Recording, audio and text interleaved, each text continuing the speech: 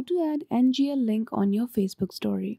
In this video, I will show you how can you easily add NGL link on your Facebook story.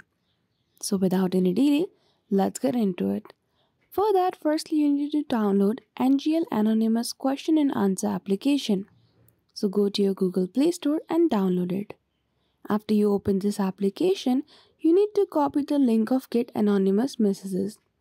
Once you copy the link, now you need to go to your Instagram account first. After that, you need to create a story. After that, you need to click on sticker and choose the option of link.